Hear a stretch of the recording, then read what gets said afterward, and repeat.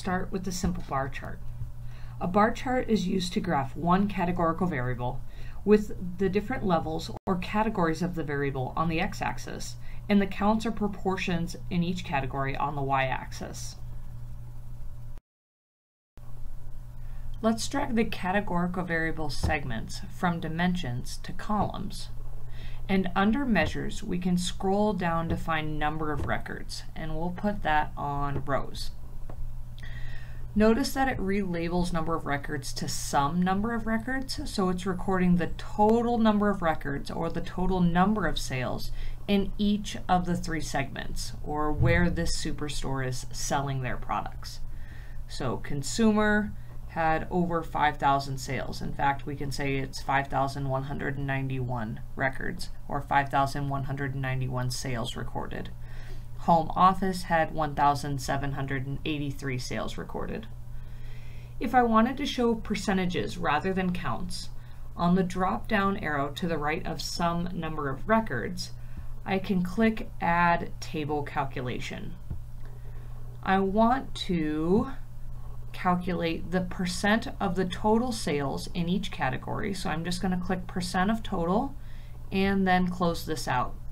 Now I can see the consumer group recorded 51% or 51.94% of sales. Home office only had 17.84% of sales. If we wanted to see how sales varied across segments in actual dollar amounts rather than numbers, I could remove number of records and instead put the measure sales on the y-axis. Now, again, I have the total number of sales in each of the groups. So as you would expect, consumers had the most sales. They also had the most dollar amount of sales, 1,161,401. Home office, which only had 17,000 sales, ended up with $423,000 worth of sales. Let's say I didn't want to look at total sales, but say maybe the average sale in each of the three segments. Then under sum number of sales, I could just change from the measure sum to the measure average.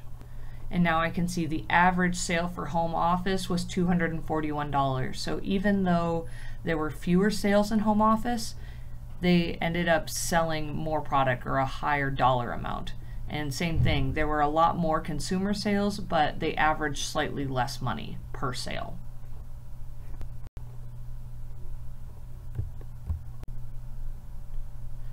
What if we want to plot two categorical variables?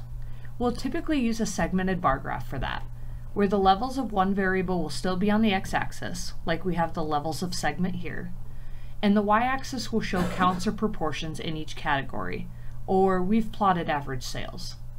But now each bar needs to be segmented by different colors or some other defining characteristic to show the levels of our second variable.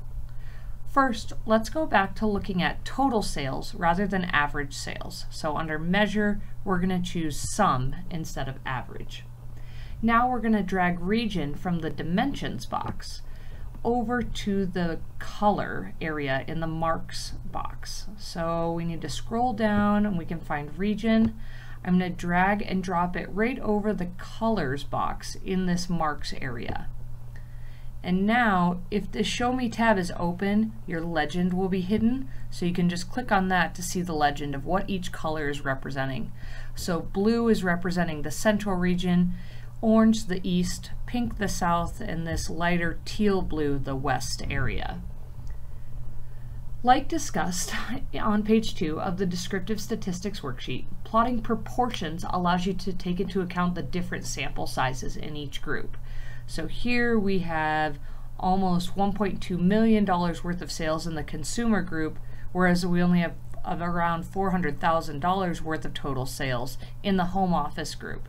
So it's really difficult to compare the proportion of each sales taken up by the central region between consumer and home office. We can change our y-axis to look at proportions using our drop-down menu under Sum of Sales. We are going to go to Add Table Calculation. We're going to change calculation type from difference to percent of total. We're going to compute using specific dimensions, and we're going to make sure region is checked and segment is not. Now close out of your table calculation. Now we see the proportion of total sales for each region within each level of segment. Or in other words, this teal blue area, which takes up 31.25%, says that 31.25% of the total consumer sales occurred in the West region, or 21.7% of the total consumer sales occurred in the Central region. Now we can see that the proportion of sales for the Central region is the same in each segment, or at least relatively close, within 1%.